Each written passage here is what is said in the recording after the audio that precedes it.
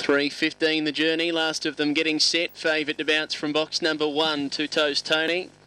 And they're just about ready. All in now, green light, set to go. Race number 9, stand by, set.